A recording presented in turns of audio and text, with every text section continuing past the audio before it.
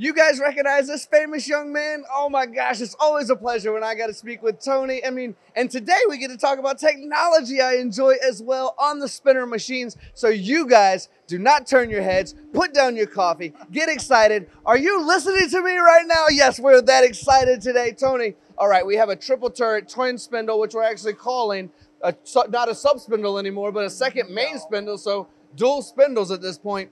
But let's just talk about the capability of what this can do first and what it can bring to the audience watching. And then we'll get into some of the unique details of spinner itself. So when I think 3 turrets, 2 spindles, what do I get to do with that? Oh, you get to do a lot and you get to do it fast. That's the thing about the 2 spindles and the 3 turrets. This is for me, it's my bread and butter because I make it dance. I come up with, ideas that, are out of the blue, they just come in but what this machine allows me to do is the way it is constructed allows me to work on one spindle with the 3 turrets or on the other spindle with the 3 turrets. That the specifics of this one is that you can run with all 3 turrets, you can do pinch turning and you can be drilling at the same time with the upper right turret. So the possibilities are endless with this machine. I like the term endless, and you are a legend in the industry. You've been doing this a long time. You see how this can be done correctly and how maybe it's not utilized correctly at the same time. You've already mentioned pinch turning. Can we dive a little bit into the concept of pinch turning just on Op 10, because obviously Op 20 can be running on its own also, but let's just talk about pinch turning and what that does for anyone who's learning about it for the first time. All right, there's 2 kinds of pinch turning. One is you can be doing roughing and finishing at the same time. One tool is trailing the other one, and the other one is you can be using it for doing the roughing with both of them at the same time, and you can support the part. Even if it's a long part, you can support it because you're compensating for the pressure of one with the other one cutting at the same time. So that is what allows you to do longer parts and be more efficient than the competitor. All right, Tony. So we've kind of gone over the concept, which I like a lot, of 3 turrets in cut. 3 things cutting at the same time, which obviously reduces cycle times, right? We're getting a bar feed on the opposite side here. So we're constantly going from raw material to finished part in most cases, aren't we? I am glad you're asking that question because with a machine like this, when you got a bar feeder and the way we construct our machine, you get a complete automation. You don't even need to touch the part. You can have your raw material coming in from the left side, and you can use a 12-foot bar feeder, bar loader. You can use a short one, but you're always feeding parts. And on the right side, on the right spindle, you're finishing the part. Then you got your parts catcher, and then the part comes out complete, deburred, ready to be shipped to your customer. So we've talked about the concept because there are some people hesitant, still running with 1 turret going, well, I don't know what 2 are going to do for me. Oh my gosh, there's 3 now. What do I do? And the successes are there. So gain the confidence, get more done. That's where these machines come into play. But now let's talk spinner. Let's talk German engineering. Let's talk about bringing this here in the US and getting people excited about that. What are some of the unique attributes other than just German engineering being resounding across the world as being that head of engineering? Let's talk spinner specific. What does this machine from Spinner bring in its unique capabilities? Well, the capabilities that we're doing, I'm glad you mentioned that again, because we have the world-renowned German engineering, but we also have, being Spinner North America is the world-renowned German engineering and the support with the American ingenuity that we have over here. Ooh, I like that. Once you put those 2 things together, sparks come out. And I mean the sparks in the good way. I've seen bad sparks as well. Yes, we don't want that. I'm not talking about that. So back to your question, the uniqueness of this machine is how it's built. As you can see, this is not a slant bed lathe, multitasking lathe. It is vertically built. So that allows for the chip evacuation. You don't get the chip problems on it. And also we have, our chip conveyor is wide. It's 2 feet wide. And also the machine, the way, as I mentioned before, the way the machine is built, you can have the 3 turrets working on the one spindle or the other. They're not exclusive. The upper ones are not exclusive. Some of other builders have one that can only work on the right and the other one can only work on the left.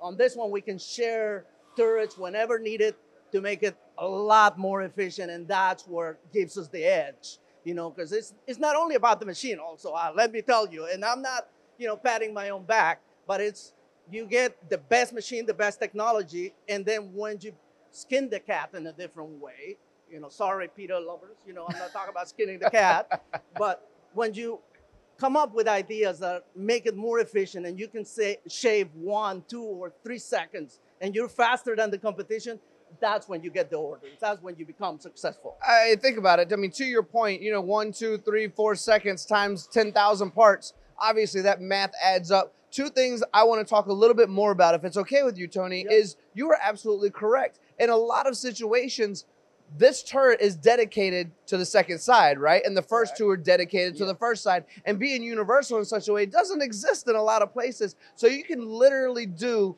2 operations or pinch turning on one while this one comes in and drill or something like that. That's incredible. You got a perfect example over here on this, what you're pointing. I got 2 turning tools here, one on the lower, one on the upper left, and the upper right has a drill. So I can be turning, doing the pinch turning or the balance cutting, and at the same time, I can be drilling the center hole on it, and that will make us a lot more efficient. Let's quickly touch, because although I do think it's important and not discussed enough, there's also not a lot of depth we can get in. But you mentioned the width of the chip conveyor belt, and I know how I used to have chips get built up and it would get on my nerves, and I'd have that piece in there turning like this and crunching out the chips. And if I ever had any stringy parts, it was real annoying if I wasn't getting the chips I wanted to get. So let's just quickly talk about the wider conveyor bed and what that helps for people. It helps get the chips, even when you get the stringy ones, you get the bird's nest, what we call, and you have that problem. And it's, I always put myself in the shoes of the operator. Yes. And you talk about me being an oldie but goodie. I've done this since 1990, and I started from the bottom up. I was an operator, and that was one of the issues. So I always, when I'm thinking an application, I look at the problems that the customers can get. So what this machine can do, I mean, the chip conveyor specifically, can get all those, big bird nests out of there a lot easier than a narrow chip conveyor.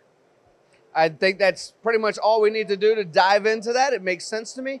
I need to talk about now something that's very important. We built this whole thing up, but you can't do any of this if precision and rigidity is not there. When it comes to harder materials, some of those super alloys, when it comes to parts coming off in that fully automated world that you don't need to touch, if the parts don't come off good, or if I'm sacrificing half of my materials because my rigidity is not there, I heard a song that once said, it's all about the bass, you know what I mean? So does this spinner machine have those necessary components as well? Or am I sacrificing this flexibility and this speed for my rigidity and ability to cut the harder materials? Not at all. And you're asking all the right questions, Tony. It's like I've done this before. Yes, I don't think you're new at this at all. Well, we have the way we built our machine. As you can see, the way we build the turret looks a little bit different from, the normal or the other machines. As you can see this circular part over here. This is passive vibration dampening. So that takes care of the rigidity issue that you're talking about. And also when we're doing roughing on this side and you're doing finishing on the other side, you don't want those vibrations to go onto the other side because, it's a scrap part, or, it just doesn't measure up to the quality that your customer wants. So what we do, we have that passive vibration suppression, which works pretty much like your headphones when they're suppressing the outside sound. Right. So it dampens all the vibrations to a point where you don't get that problem. I think it's all very clever. The last thing I have to ask you today as we're on camera and finishing up this interview is, it's been a long time since I've seen you. Can I give you a hug, man? Oh yeah, we always do that. Yeah. Tony, you are incredible. Thank you all for watching. We appreciate your time as well. Check out Spinner. If you need to know more about how you can reduce your overall cycle times and get into 3 turrets in cut at the same time, if you need that automated system to run lights out production and start with a raw blank and finish with a done part that can go into a box, contact my buddy Tony, contact Spinner, and we'll see you again soon. And I can make the machine dance.